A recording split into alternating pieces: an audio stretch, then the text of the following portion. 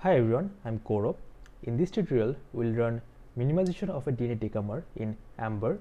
So we have already created the topology and coordinate files for the system. Now here we'll minimize the DNA in explicit solvent with periodic boundaries.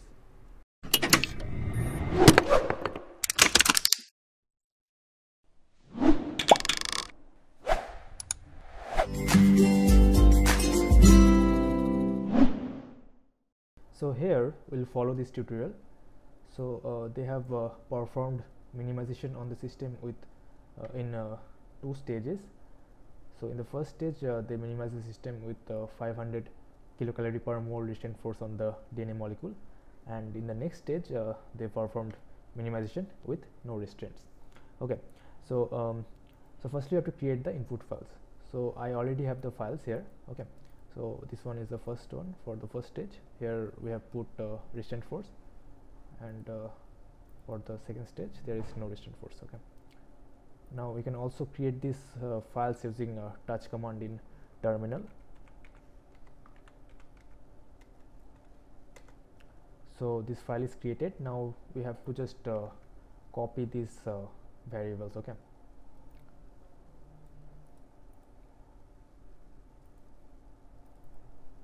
and paste it here and save it. Now you can change these values according to your system. Okay, now we'll learn what these parameters define. So firstly I'll talk about imin. So this is a flag to run minimization.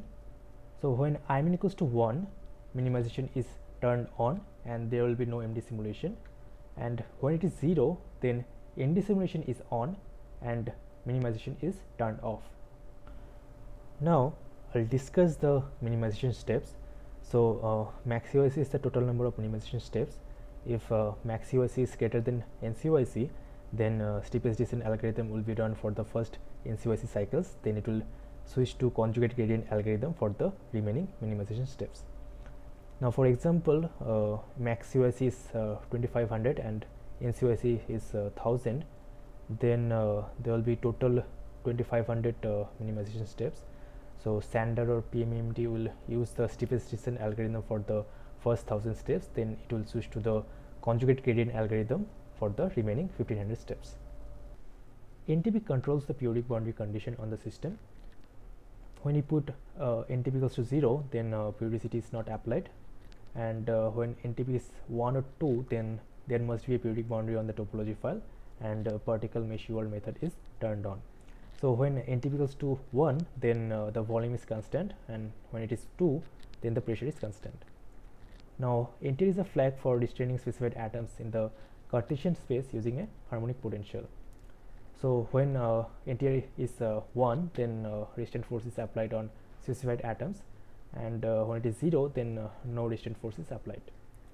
Now CART is used to specify the non-bounded cutoff distance in angstroms, and the default value is 8.0 angstrom. Now this is the group input. So group input allows atom selections for restraints. So here we have applied 500 kilocalorie per mole restraint force on the system from residue number 1 to 24. That is the whole DNA molecule. So for more details on the variables, you can go through the Amber manual. So this is the input file for the first stage of minimization. So here we have specified and CNTRL name list, and these are the different variables. Okay, so here we have to use this command to run the minimization. So we have used pmemd to run the minimization, and this is the MD engine. You can also use Sander. Now this is the input file, and this is the output file that will be generated after the process. These are the topology and coordinate files that we have created using lib, and this is the coordinate file that will be generated after the minimization process, and this is the coordinate file that contains the reference coordinates for restraints. Okay, now we'll hit enter and the process will start. So the first stage is complete. Now we'll run the second stage of minimization. So we just need to change the name of the files.